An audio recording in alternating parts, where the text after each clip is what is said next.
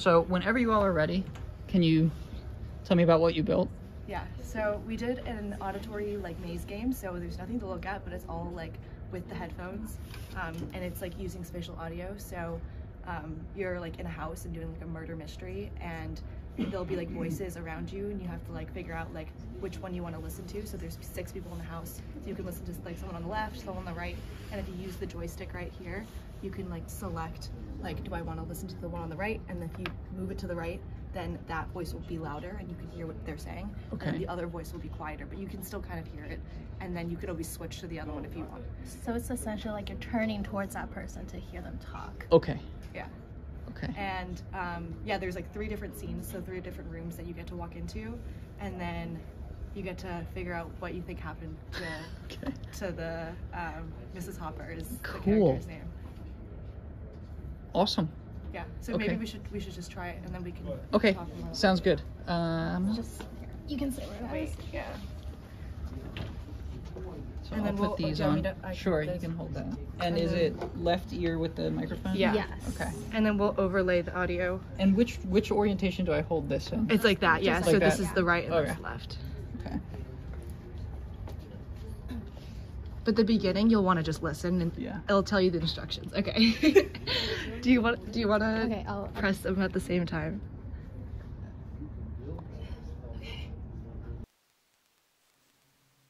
Welcome to Anne, Amy, and Minjung's ECE 4760 Final Project.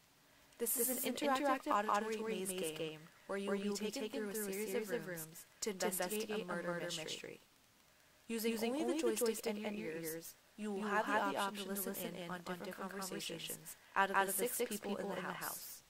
After, you must determine who in the house is responsible for the murder. Now, here are some basic rules. When you walk into each room, you will hear 2 muffled conversations and must choose only one to listen in on. In order to turn your attention towards the sound, move the joystick in the direction of the voice to amplify that direction only.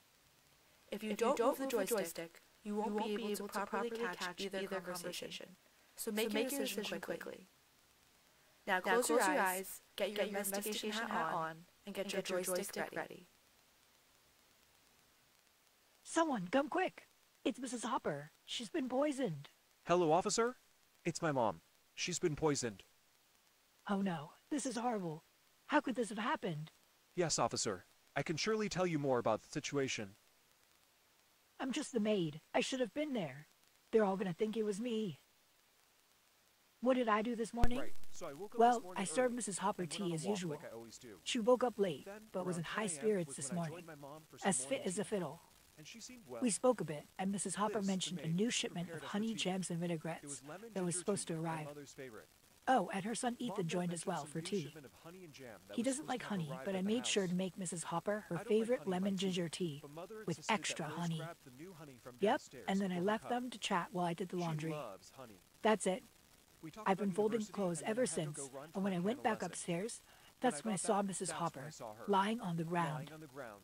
Francis, he's the Francis, gardener. he's the Maybe he gardener. saw something Maybe while he saw fixing the something light while this fixing morning. the light this morning. He's in the drawing room He's over in the there, drawing to room, the left. over there, to the left. Or Mrs. Hopper's daughter, Or my sister Clara. Clara.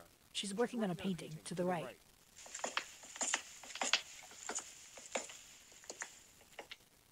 Ooh, look how beautiful.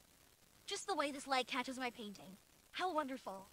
So many doors to oil, lights to fix. Great, that lady, the house has been poisoned. Mother would have loved to see this. Once I figure out who's responsible. Sure, I can tell you about my morning. I arrived at the house at 8 a.m., bright and early.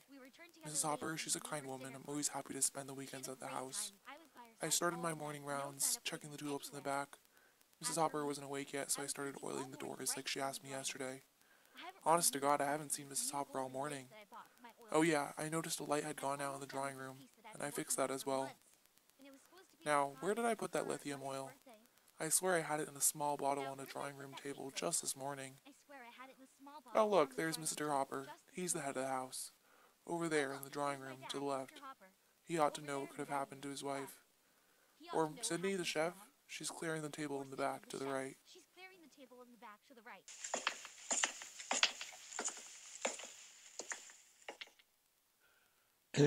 Once I get to the bottom of this, someone will pay for what they did to my wife.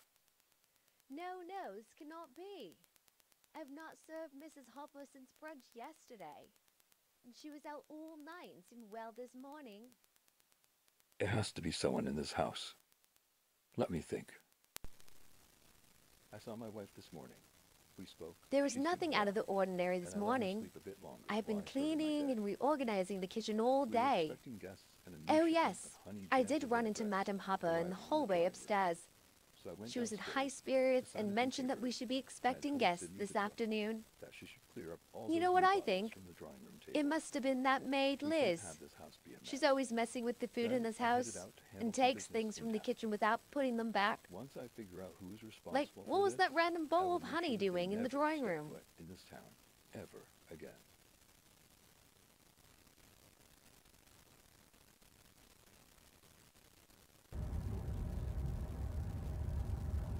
So it should be done. I think it's done now. That is so cool. Yeah, could you hear audible? Yes, yeah, and the it was very clearly coming from left versus right, and then toggling. It sounded as if that person was directly in front of me. Mm. I gotta be honest, I was a little too distracted by the technology to pay much attention to this story. I have to... yeah, we could also listen to it again. I mean, but like, yeah. The spatial audio is really... So can you describe technically how the spatial audio works? How is it that you make a sound like it's coming from one direction or another direction? Yeah, so we did like... Or do you want to explain?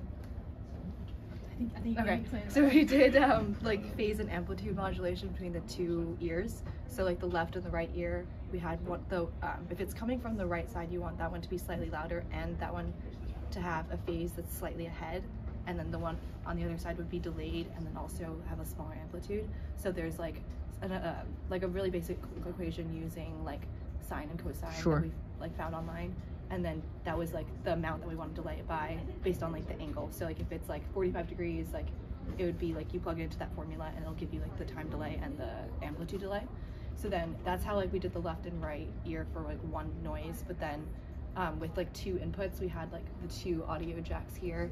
And then I have like a script for like the left ear. Like so everything that was like louder on the left side comes from this computer. Everything that's louder on the right side comes from this computer, but then they both go to both ears. Okay. So then they're both like spatialized. Okay. So the right audio goes to the core 0 and the left one goes to core 1. So both, yeah, are turning on. Okay. So you have two audio inputs and one audio output, and you're combining those two audio inputs into a single output in order to spatialize where it sounds like each of the two inputs is coming from. Okay. And then like the output's technically two outputs, is left and right. Sure. So they kind of both cross. Yeah. Gotcha. Really cool. It's such a cool premise for a spatial audio project. Yeah, and so the joystick, actually we only used the X direction because we ran out of the ADC input. So like that's why like we made it a lot simpler. Like a few weeks ago we had like 5 directions, and then you can like pick which direction you want and stuff. But like then with this is more for the game aspect than like the actual like tech aspect, I feel like. But we did it with beeps before, which is actually like a lot more code. Like we were taking out like the code. Yeah, which is funny. How about, did you write the story? Yeah. You did? You really? I recorded it over like Thanksgiving, and I like used TikTok, so I spoke everything, and then I did the voice effects over it. Oh my gosh, that's so cool. Yeah, it's funny. I had to like try to make it sound natural because some of them were very robotic, so I was like trying to play around with like the voices. That is so cool.